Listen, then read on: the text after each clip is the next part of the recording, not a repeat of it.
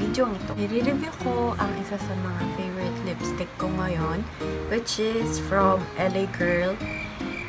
At ito ay tinatawag na LA Girl Matte Flat Finish Pigment Gloss.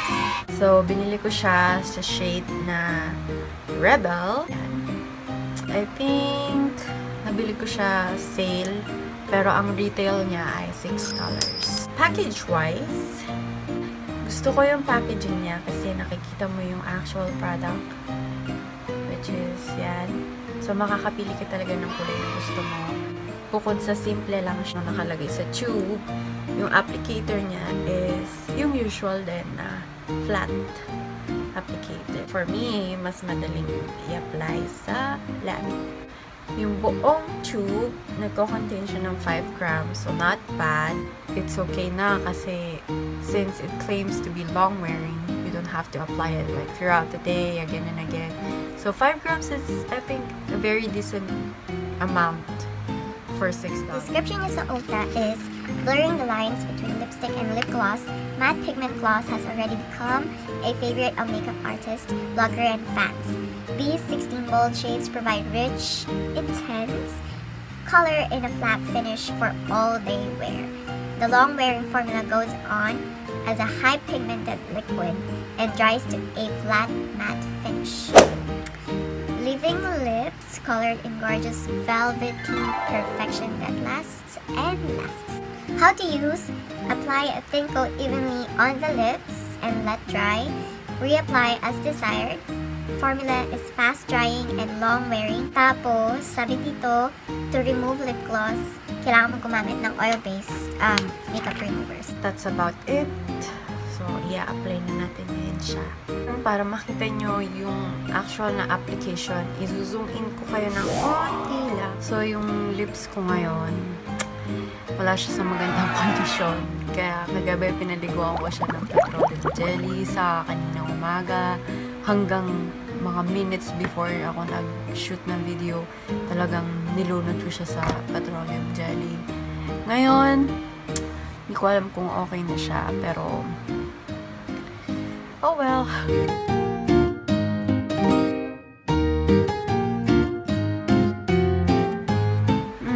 May konting amoy siya na hindi maganda. Parang amoy chemical, amoy plastic, which is okay with me because hindi naman siya ganun ka-strong yung amoy.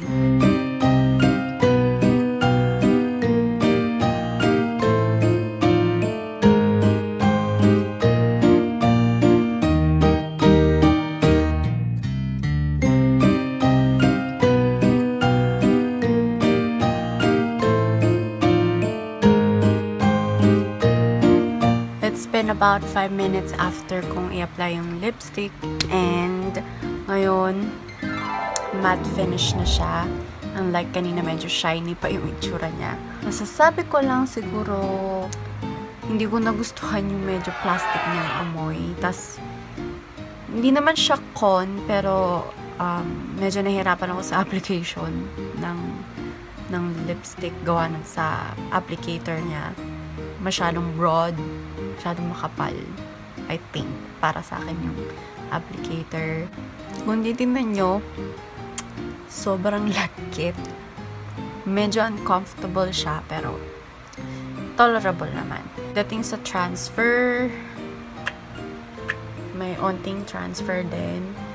So, hindi ko alam pag kumain na ako mamaya or uminom na ako ng tubig. Hindi ko alam mangyayari or kakalabasan. Pero okay siya. Gusto ko yung kulay, maganda. Gusto ko yung fact na pinapaputi niya yung ngipin ko. Ewan ko dahil sa shade na rin siguro. So, yeah. That's a big plus. Pigmented, yes. Flat matte finish, yes. And nakikita niyo naman, no? Na flat na matte. Mag-a-update ako after 4 hours siguro or 5 hours. Ang oras ngayon ay 12:07. So, middle of the day na. Actually, nag-start pa lang yung araw ko kasi off ko ngayon. So, I'll see you guys in 4 hours. Ay, matay. 3:16. ng hapon. Tapos ko lang kasi yung lahat ng asikasuhin ko ngayong araw na to. At kababalik ko lang. At sobrang init ngayon dito sa LA. 105 Fahrenheit. So, lahat ng mukha ko parang ang lagit-lagit. Kaya mapapansin nyo, wala na din yung lashes ko. I kept it simple kasi pupunta akong saan. Parang, diba? Mukha naman akong bonggacious. May false lashes pa ako. Update naman ngayon sa lipstick. Ewan ko makikita nyo. Nandun pa din yung kulay, pero makikita nyo yung loob in dito. Saka hindi na siya pantay.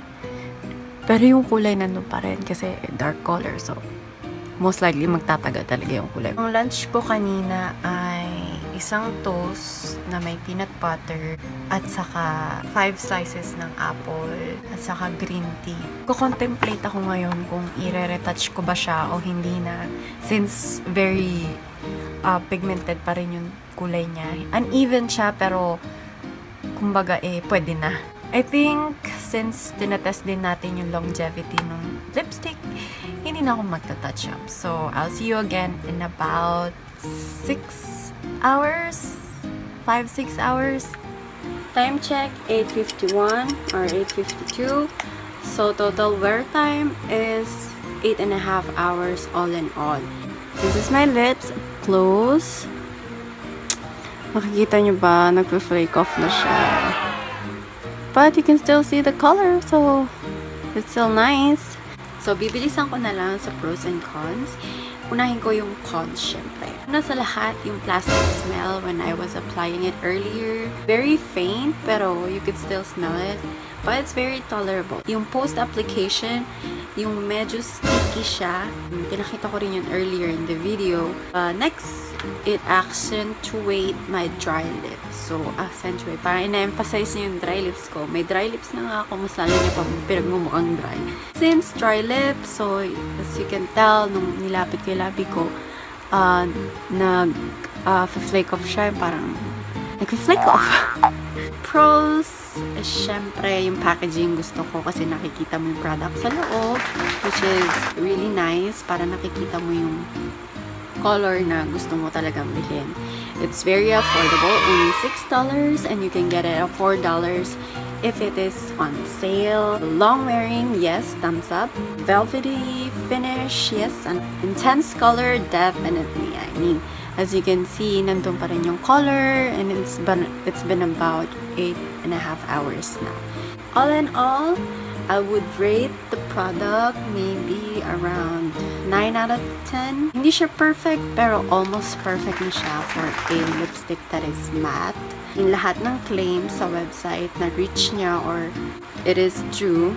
That concludes this video. Sana nagustuhan nyo to. I know, hindi masyadong prepared, pero sana nagustuhan nyo. Do thumbs up and subscribe. I'll see you guys soon.